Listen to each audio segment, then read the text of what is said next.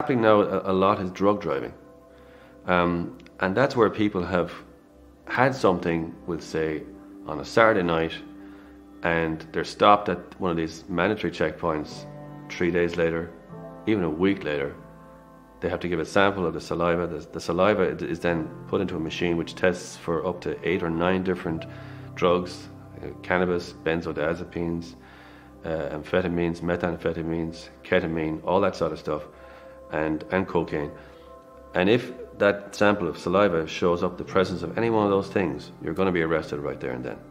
Then you're brought to the station and a sample of blood is taken from you, and if it subsequently shows up in the analysis from the Medical Bureau of Road Safety, you could be facing a year off the road.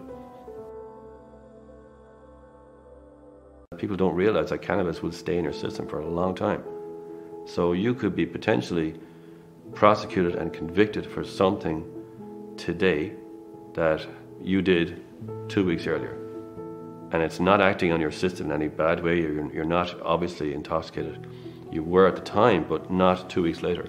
But you could be put off the road for that thing. So you could smoke a joint on a Saturday night and the following Thursday? Yes. Yeah, the following Thursday, like, there's no way that the cannabis joint is still acting on your central nervous system and making you intoxicated in any way.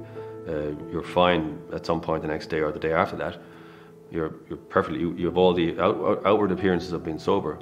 But if you're stopped at a checkpoint and they do a saliva test and it shows up, you will be prosecuted, and you could end up being put off the road for a year for that.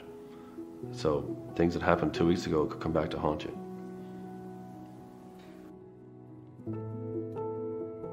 What are the punishments for drug driving?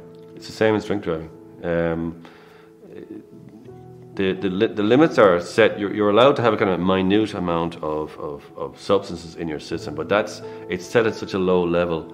It just about gets past the reality that you might have had in your system due to passive inhalation because somebody next to you was smoking. So there is a level, but once you exceed that level, then it's a straightforward 12-month ban.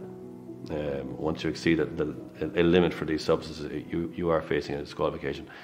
It's usually capped at 1 year. You know, it's a 1-year ban for that. Drink driving is kind of graded depending on levels, but in drug driving at the moment, it's 12 months.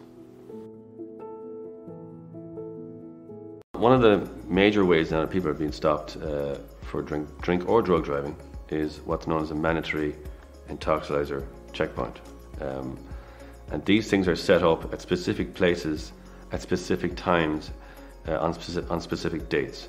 The guards are given permission in writing from an inspector, and the inspector will say that on this date, in this place, between the hours of 3 p.m. and 5 p.m. or whatever it is, I want a checkpoint set up.